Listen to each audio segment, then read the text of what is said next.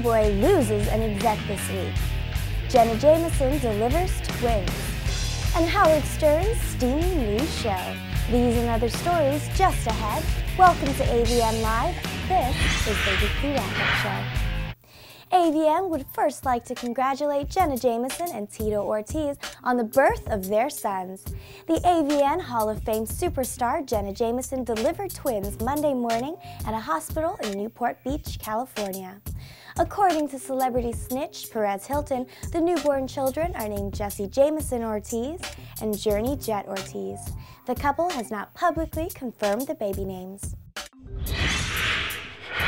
Playboy Enterprises executive Bob Myers has resigned from his position.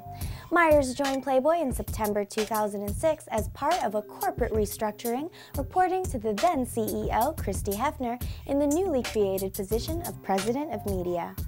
Prior to joining Playboy, Myers was the executive VP of digital media for CBS-owned Westwood One Radio.